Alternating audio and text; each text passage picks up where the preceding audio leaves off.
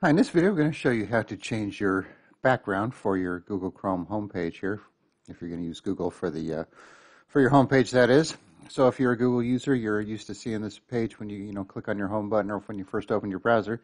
So down in the bottom right, there's this Customize Chrome button, and so you could click on that, and you could pick one of the default, landscapes if you want, or shapes or paintings or whatever you like. If you like something here, or you could click on this Upload from Device.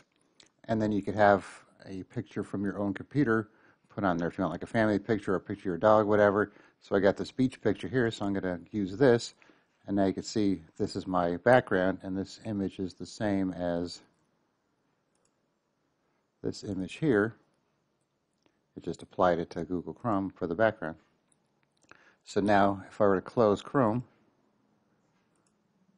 go back in, and now I'm back there. So let's say I was at a different page here,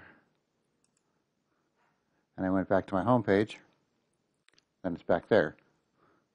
So now the catch is if you use multiple accounts on the same computer, Google accounts, so I'm using this account here. So if I sign out of the Cindy account,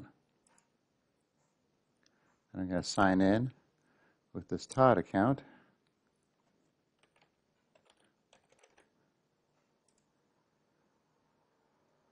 and then I'm going to go home, you'll see that it uses the same background for his account. So just keep that in mind. So if you change your Google background page here, and then you have other people using their own Google accounts on here, or if you use multiple Google accounts, it's going to match along with it. So may or may not be a big deal. So once again, from the main Google page, a little customized button here. See how it changed to a pencil now that the background's been changed.